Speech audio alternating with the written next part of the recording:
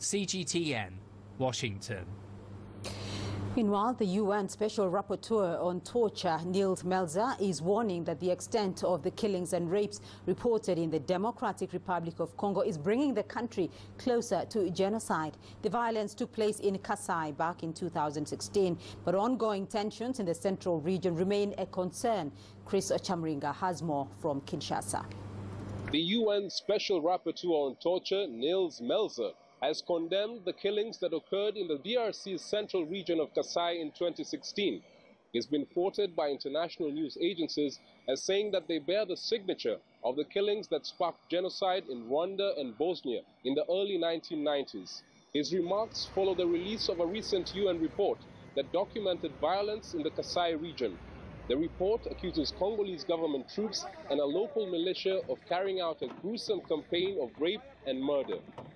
2 years ago, hundreds of people were killed and more than 1 million displaced in Kasai when government troops fought against a local militia known as Kamwina Nsapu. The fighting took an ethnic dimension when another local militia known as Banamura got sucked in. The militia is reported to have committed widespread atrocities while fighting alongside Congolese government troops.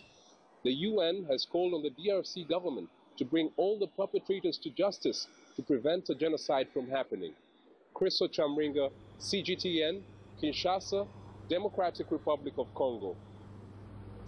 Well, the United Nations has also expressed concern over the rise in sexual violence against women and children in South Sudan.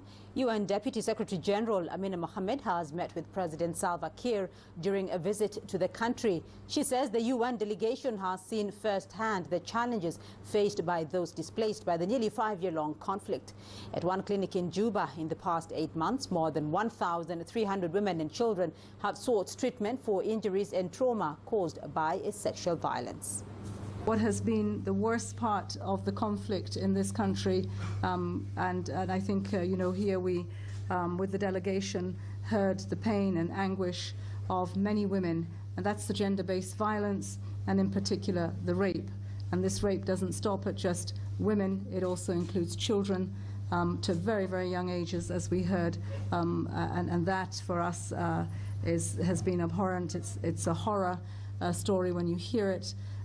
Let's imagine when you have to go through that. Speaking to the women, seeing them with babies, sitting in a camp in their own country, is not a beautiful sight.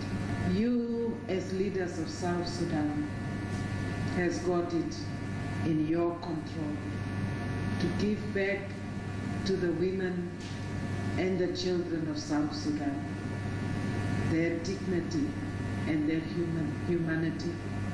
And I'm very confident that you will be able to do that.